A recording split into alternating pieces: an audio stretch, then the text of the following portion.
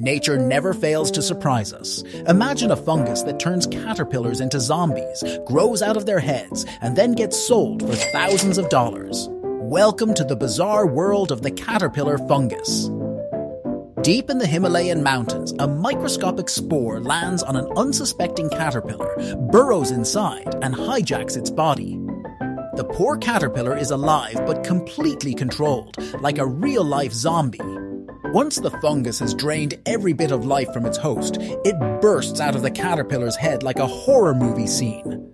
This fungus, called Cordyceps sinensis, is believed to boost energy, fight aging, and even improve athletic performance.